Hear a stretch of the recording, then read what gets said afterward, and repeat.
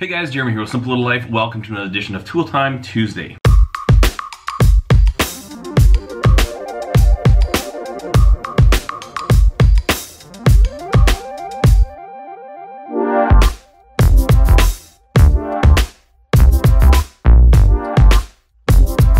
This week is going to be a bit of an abbreviated form. It's 8:09 in the evening right now, and I almost forgot about Tool Time Tuesday.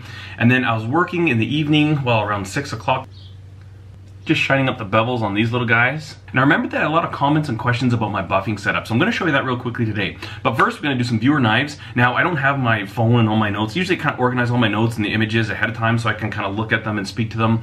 I'm going to do all that in post-production while I'm editing this, so I'm just going to insert viewer knives right here. The first knife we'll look at is sent to us by James, and this one here, he actually used a ebony fingerboard from an upright base that he repurposed for the scales.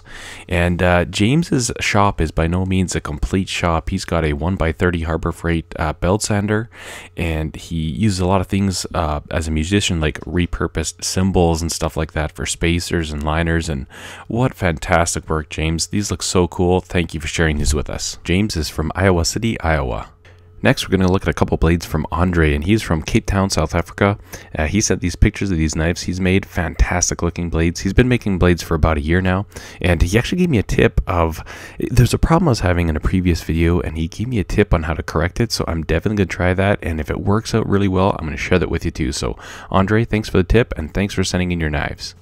And we're going to finish up the viewer knife section of this video with a knife that was sent to us by Carlos. Now, Carlos is from Mission, BC, and he made this knife out of a stainless steel circular saw blade that he picked up from a hardware store. The brass pins were from Rona, and you know what? In his email, he kind of talked about the process that he went through to make this knife, and what really stood out to me is that there were a lot of unknowns in what he was doing, but he just went ahead and proceeded and just made the knife. And to me, that is probably one of the most critical areas about knife making, is just do it.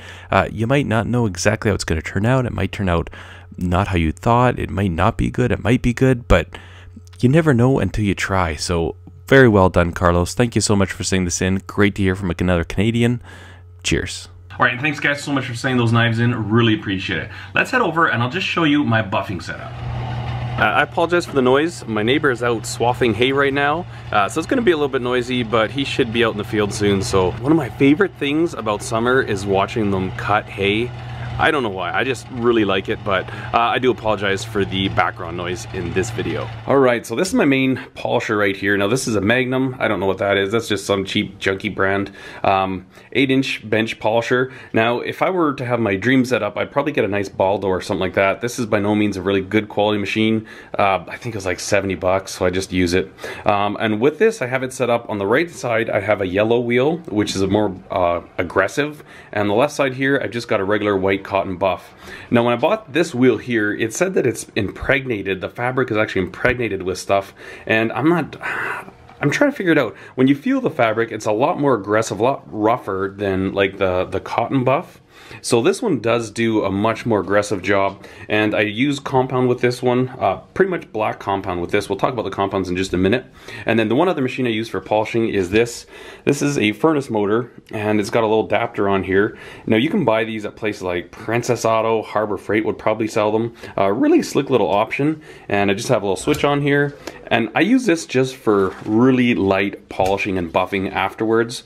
Mostly like when everything's all done, I just get a real light buff and kind of clean everything up, take the lint off. I'll show you the compound I use with this in a minute, but this does a beautiful job of really bringing out, especially if you're going with a mirror finish, this puts like a beautiful polish with this compound auto solve that I use.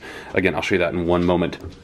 Back to this one here. So with this wheel here, what I'll use this for is if I go to about 800 grit, if I'm doing like a mirror polish on steel, and then what I'll do is I'll come over here and I'll use a black compound, and that black compound with this wheel, it'll actually remove a lot of the surface scratches from the steel. Now, one thing to keep in mind is that when you're polishing with this, what I usually do is keep a bucket of water handy, because it does heat up the blade quite a bit.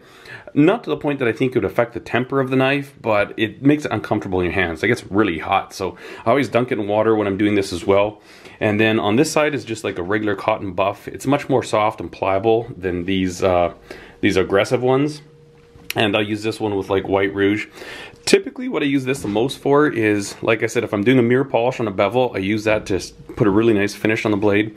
But more than that, I use this for finishing my handles, like when I'm doing G10, micarta, and synthetics. If you get down to about 400 grit and then come over here and give it a buff, this takes out any little tiny imperfections and scratches in the synthetic handle material. I've tried it on wood and it works good, except that it stains it, and then you're going over it with like lacquer thinner or something to clean it, and then you kind of just ruin the whole point of putting a nice mirror polish on it because you dry out the wood. So I don't use this one. I don't use many of these with wood at all, but works really, really good for synthetics. Now, when you buy these polishing compounds, they're basically different grits, or like different abrasive levels. Lots of different colors. You can get brown, white, black, green, red. I'm sure there's others. And a lot of times when you buy them in like a multi-pack, they will have, you know, kind of recommended materials. The black is the most aggressive, and so this is the one I use the most. Also, one thing that I do use this for is polishing the edges of Kydex. When I'm done a Kydex sheath, I'll sand it only to about 220 and come over here, and it just kind of, you got to be really careful actually, because you can just start cutting your Kydex with this buffing wheel here, but it just puts a really nice smooth polish, and it makes it look like it's one piece of plastic. As long as your joint and your seam is nice and tight, it works really good like that. And then the white they typically refer to as a jeweler's rouge, and I would say black and white are pretty much the only two that I use.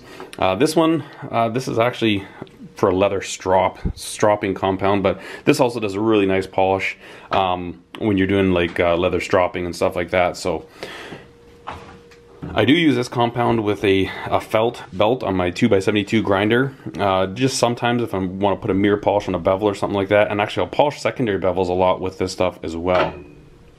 So that's pretty much it. Now, the one thing that I don't do that I see a lot of people do, and honestly I've just never tried it, is they'll dress their wheels. And you can get these brushes, and it's basically like a piece of wood, and it looks like it's just got nails or staples coming through it. So kind of like a brush or a comb, but really, really coarse. I would say like maybe every quarter of an inch there's like a nail sticking up, and they'll turn their machines on and just kind of, and I'm not entirely sure, like I've never done that. I'm thinking I'm gonna try it, but I just want you to know with this video that is always an option. And some people that I really respect their understanding of the way things work do that. So I'm thinking I'm probably gonna have to start. And then back to the compound that I used with this little furnace motor buffer, this Autosol metal polish. This stuff is slick as a whistle. I'm absolutely a huge fan. Even if you got like, you know, you're polishing chrome on a vehicle or something like that, this thing does a fantastic job. Alright, so there's a little look at my buffing setup. Now there's not all that much to talk about. It's not super exciting, but a lot of you guys have asked about it, and I just thought I'd share it with you here. And also, probably the most important thing with these is that they need to be given a healthy dose of respect. A lot of people refer to these as the most dangerous tool in their shop, and I don't necessarily quite take that approach. I mean, I've got mine mounted right beside my metal lathe.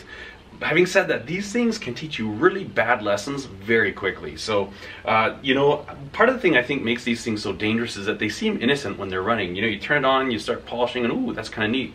But if you're, say if you're polishing a mirror polish on a knife and you've got your flat here, if you get it close to the edge there, it's going to want to grab that knife and just rocket it towards the ground, and from there it could bounce who knows where. So definitely use caution, pay attention when you're using these. If you've followed my channel for a while, you may remember a video I did a while ago where I made a hidden tang knife, and in that video I was actually polishing it, and the buffing wheel here grabbed that knife and shot it at the ground.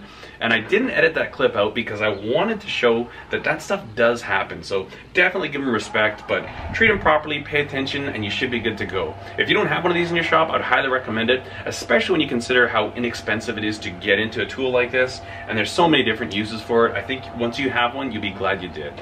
Anyways, guys, I hope you enjoyed the video. If you did, give it a thumbs up. Be sure to subscribe to the channel. Also, if you follow me on Instagram, today I posted an Instagram story, and it's a sneak peek about a product that I just received in the mail that is going to be part of our 100,000 subscriber giveaway on this channel. So no, if you're watching this video right when it comes out, you can check out my Instagram and look at the story. You might actually see what it is we're giving away. Other than that, I am going to do an announcement video coming up in about a week or so, maybe shorter. But anyways, guys, it's really exciting. I'm excited to tell you what we have available for a giveaway. Thanks for watching, guys. Cheers. That thing is loud.